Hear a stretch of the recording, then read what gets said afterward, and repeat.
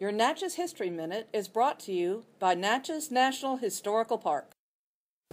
News of Confederate General Robert E. Lee's surrender at Appomattox Court House in Virginia on April 9th reached Natchez at 7:00 p.m. on this day, April 13th, 1865.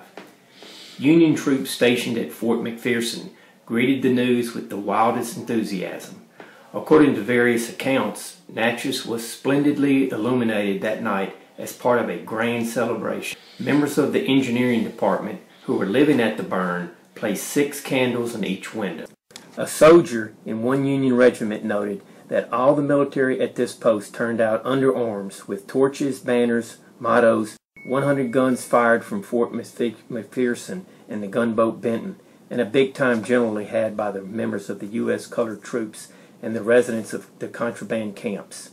A soldier observed that the Confederate and Union soldiers now mingled freely at the picket lines located at the city limits. The Confederate soldiers and the men of Natchez seemed particularly eager to see the war end, the soldier wrote, as it has been so devastating. The next day, General Davidson, commander of federal forces in Natchez, granted all Union troops a holiday to commemorate Grant's victory. Hello, I'm Benny Jeansonne, a partner with Silas Simmons CPAs in Natchez, and this has been your Natchez History Minute.